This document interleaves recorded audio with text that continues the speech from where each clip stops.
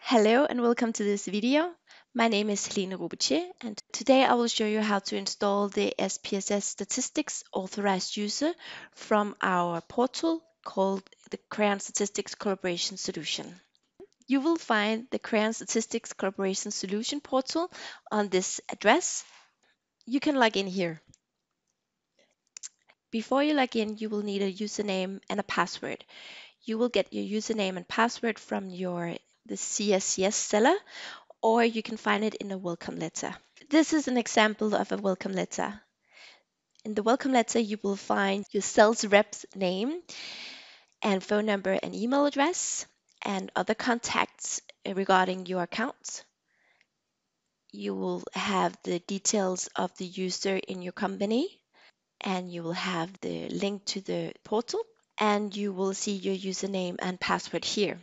This is just an example. In the welcome letter, you will also find your authorization code, which you'll need to license the software. Later in this video, I will show you how. If you need support, you will also find the support phone number, and this is normally your sales rep's phone number. So if you go to the SPSS portal and you use your username and login,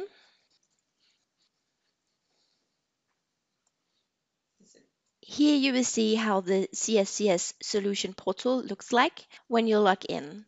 You have multiple choices, and today we are going to download software. So you scroll down to the latest version, version 25. This is the version we are installing today. You choose if your laptop is a 32-bit or a 64-bit. If you don't know if it's 64-bit or 32-bit, you just choose the 64. Choose download now. You save.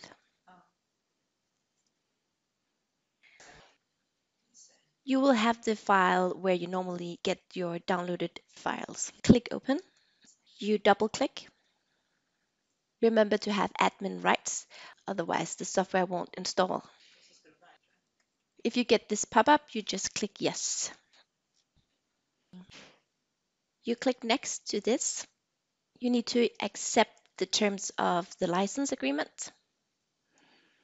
Essentials for Python has a default yes, just keep it like that. Click next. Accept the terms again. Click next. Accept the terms and click next. And just keep it in a default folder here. This will help us if we come into support issues. Click next and install. It will take a couple of minutes.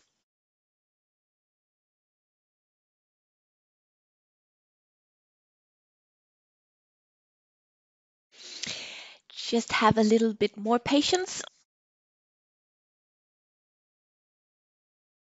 Once it's done, you click finish. This will launch automatically the license authorization wizard where you can put in your authorization code and license the product. This recording is regarding authorized users. This is default chosen here. If you were licensing the concurrent license and you needed to have access to the license server, you will click here. But this recording is for authorized users. Here you will also see the login code. If you need any support, this is a very good number to write down and save somewhere. Click next. Here you will put in the code and you will get the code from an email from your sales rep or from the welcome letter.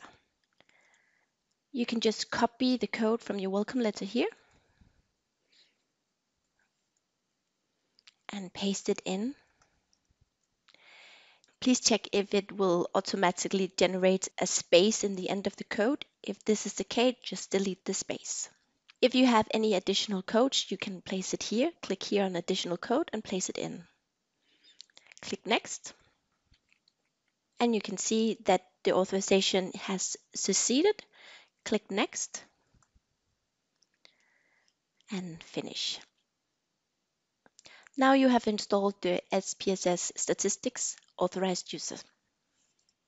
If you want to check the license status, you can do this. You can open the SPSS program. You can open the program. You just close the first picture. You choose New, Syntax.